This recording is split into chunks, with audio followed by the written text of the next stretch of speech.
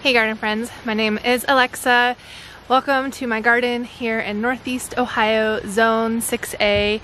This video is going to be more of a vlog style, just kind of walk through garden life update, showing you what's going on in the garden and with the chickens and the homestead, and just kind of chatting a little bit. I have a couple of garden chores that I want to try and knock out this evening, so I'm just going to take you along with me. We have been having a lot of rain lately. A recent video that I posted was all about the drought that we were having here in Ohio. We went about 3.5 to 4 weeks without any rain, and the garden was suffering because everything had just been planted. And when you just put things in the ground, they need water to get established, and it was a little bit concerning because I had tomato plants and peppers and lots of seeds that I have sown all over the garden that weren't either coming up, or the plants were starting to struggle because we weren't getting rain, and so I had to manually water. My water bill was very expensive. I have city water, and it was like triple the amount that it usually is, so that hurt the budget a little bit. Despite mulching and everything else, we still had to water, but luckily the rain did come. We have been having quite a bit of rain actually since then, pretty regularly. Every day or every other day we're having some kind of rain shower, and they're not lasting all day, so we're having good periods of sun mixed in with the rain, and it has resulted in tons of growth in the garden.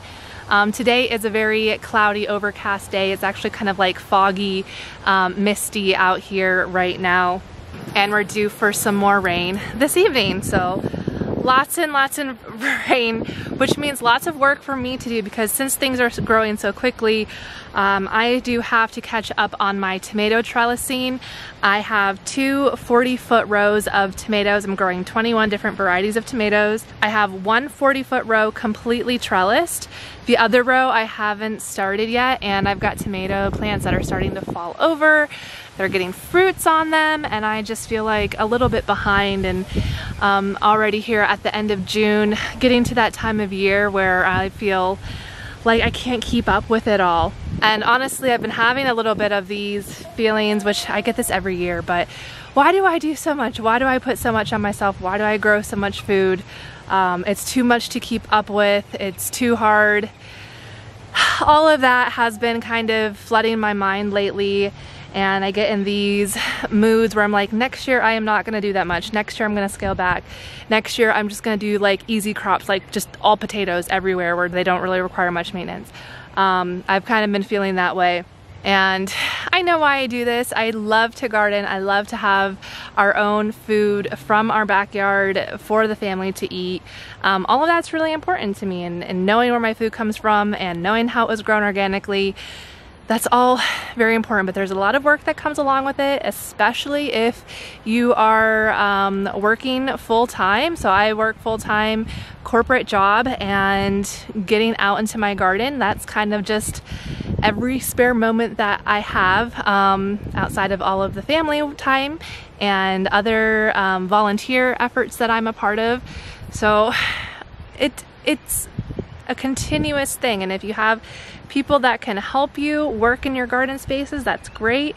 But you know, a lot of the time this is me doing this all on my own. I do have some help, but usually it's just me out here working on everything, and it's a lot to keep up with, and I won't sugarcoat it. So I've definitely been having those feelings where I'm like, I have to do less because I can't keep up with it. But at the end of the day, I know that even if I didn't really maintain it, planting the garden is the most important thing, and then the rest will just happen on its own. I don't have to have perfectly pruned tomato plants. The weeds can take over, and that would be okay, because really at the end of it all, the plants are still going to grow, the food is still going to be produced, and even if I have an ugly garden and a messy looking garden, I'm still getting food out of it. So that's like reminding myself, like, that's the whole point of why I'm doing this in the first place. I love to have it look nice. I love a certain aesthetic when it comes to my gardening and my garden design, but it's a lot to keep up with. So at the end of the day, getting the food is what is important. So here are one row of tomato plants, and it's kind of hard to tell, but I have a string on each one of these tomato plants here, And this is how I like to support my tomatoes since I do these long rows. I use these T-post and rebar. And, ooh, I just put my hand in a spider web. Oh my gosh. There's a huge spider web right here. Let's get away from that. And so I tie a string all the way down to the base of the plant. Down here. And then I just twist the tomato plant up the string as it grows, and this is an easy way for me to keep up with tying my tomatoes up and supporting them. I've done cages and I've done stakes and I've done everything else, and I really like the string tie method the most. So I did a video on this a few years ago on how to set up this whole system, and I recently posted a short on YouTube. I will make sure both of those are linked if you want to check out how to do this. But this type of tomato trellising really does save me a lot of time to continuously support them after the initial like pruning and getting it set up.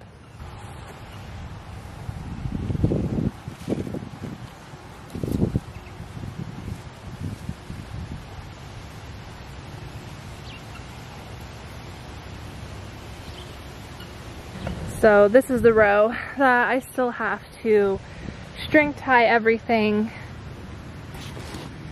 Here's one of my tomato plants. This is a cherry tomato. This is the Sun Gold Select 2, and it is already flopped over. It's got some nice fruits setting here, and I'm going to do 2 liters. So I've already gone through and pruned all these tomatoes, but it is flopping over, so I need to add 2 strings, one for this liter and one for this liter up. And same thing with this one. This one's starting to fall over. The slicing tomatoes, more of like these ones down here, they're still okay. They're standing upright, but as we keep getting more and more rain, things are falling over. Like this one. This is a Big Mama paste tomato, and I accidentally broke a fruit off when I was pruning it. And then I've got this vine growing over here amongst the tomatoes. I'm thinking it might be a morning glory plant because I grew those last year in my garden. I need to move it. Don't really want it growing with the tomatoes. So I have this plant here, which is a weed. I don't know what it is exactly, but I've left it here because it's been acting as a trap crop for my tomatoes. It's just covered in bugs. They're starting to migrate over to my actual tomato plants over here. So what I need to do is apply some diatomaceous earth or neem oil onto these plants, and then this one too. I don't know if I'm going to pull this up because this is containing most of them, but they're starting to spread. So I need to put something on these to keep whatever this bug, I think it's some kind of aphid, from killing my plants. But we've been having so much rain that whatever I were to apply would just wash away. And so I think that's one of those things that you have to decide how you're going to handle things like pest. I could treat these plants today, and I could have treated them the first day I saw them, but I knew it was gonna rain, and we're gonna have a lot of rain, and we're gonna keep having a lot of rain. So I think while I may still try and apply something, I'm more so just wasting my product because we'll have so much rain, it's just gonna wash it away. So I'm gonna leave the trap crop and just keep watch of that to make sure that that trap crop really is containing and feeding most of these pests. I'm hoping that whatever these aphids are, they will hurry up and finish their life cycle and move on before it really becomes a problem where they're killing my tomato plants. I haven't seen any signs of distress on the tomato plants yet from these insects, so far I'm not overly concerned, but I'm just keeping an eye on it. And when you practice organic gardening, sometimes that's just what you have to do. Just keep an eye on things and see how it's going and let nature just kind of run its course.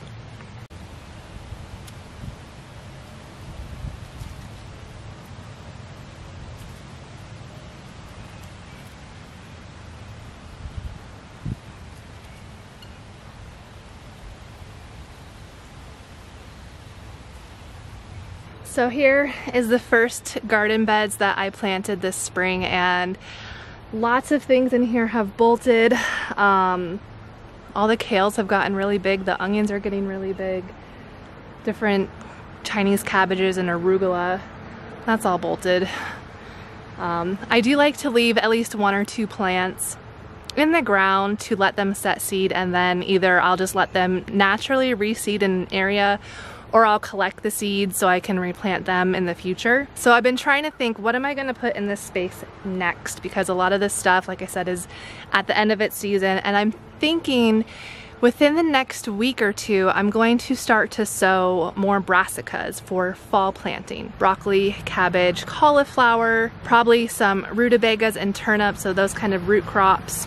And I wanna get those in the ground early to mid-July. I've been really trying to hone in on the perfect timing for starting brassica seedlings for fall crops, and I usually start mid-July in seed starting trays, but I actually have never really tried putting the seeds in the ground, and I think that might be where I have an issue, because when I start my seeds in the seed starting trays in the middle of summer, I forget about it because I've got all of this to take care of, and it's just another thing to think about. So I'm thinking this year I'm just gonna put them directly in the ground in this space and see how it goes. I think it's gonna work. Plus, with everything that I plan to keep, like these kales and like Swiss chard and some of this other stuff all up in here, that will shade out any of the little seedlings and hopefully keep them cool and keep them from bolting. So we'll see. So my circle garden this year, I didn't have a really good plan for what I was going to do in here. I have sowed sunflower seeds and some okra. I have some sweet potato vines growing, but they're taking a little bit to get going since it's been pretty cool lately. But mostly it's just kind of been consumed with weeds. And so one of my tasks I have to do is to get in here and weed out all of those. I don't even know what that plant is, but it has taken over.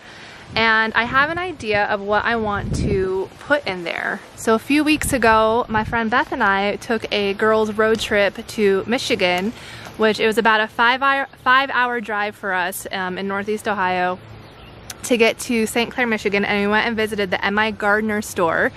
I posted a whole vlog about that, so go ahead and check that out. But I bought these seeds, these Jicama. It's either pronounced Jicama or Jicama, something like that. I bought these seeds while I was at the store, and I think I'm gonna put them in that space interplanted with the other things I already have in there. But Jicama is a tuber, so it says it's reminiscent of a sweet potato cross with a water chestnut, and it is less starchy than a potato, so it's low in carbohydrates, which is a good thing because my husband and I are following the keto diet currently, and so low carb anything is a good thing for our family. And each tuber or root can grow up to 5 pounds each of these fruits. I am planning on putting that in there, and this is more of a spring and fall crop, so it takes 95 to 130 days to mature. We have about 100 to 110 days left in my frost-free growing season, so I think this would actually work out really well. So I'm gonna work on pulling out some of these weeds so we can get those Jicama seeds in the ground.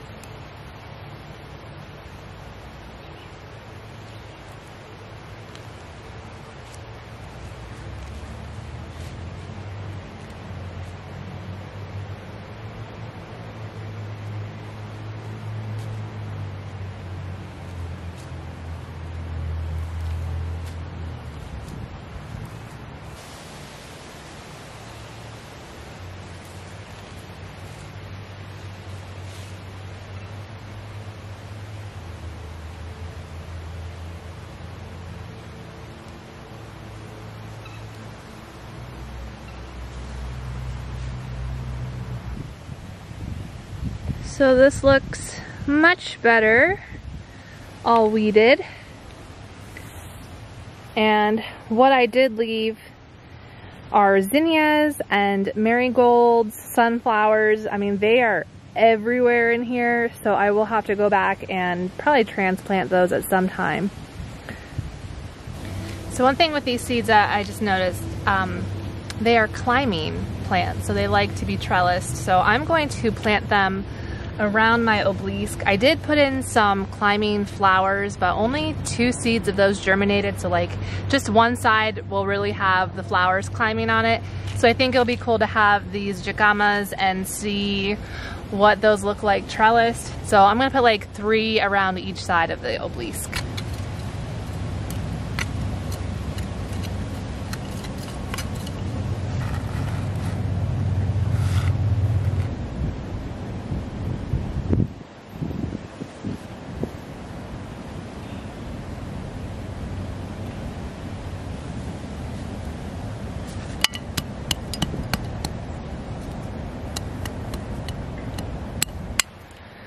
You can see where the soil is dark. That's where I planted the jicama seeds, so hopefully those will grow well and up my obelisk. And I planted some up here. So this is my squash bed and my kitty bed. I put some seeds up here too, just to get an idea of like soil differentiation, because this is where I had my chicken manure compost pile last year. So this is like a really broken down and very good compost in here. So I want to see like if these ones do significantly better. I expect them to, since this is such rich soil. Hey everyone, it's Lex. So I decided to cut this vlog into 2 parts. So I'm gonna end part 1 here at this point, and stay tuned for part 2, where I'm going to share with you what's going on with my brassicas, a greenhouse update, some cool things we're doing with mushrooms, sowing more beans along the trellises, an update on how my culantro seed starting is going, and finally chat about what's been going on with all of my chickens. So I hope you enjoyed the first half of today's vlog. Can't wait to see you on the next one. Make sure to subscribe so you're notified when that is posted. Have a great day, everyone. Bye.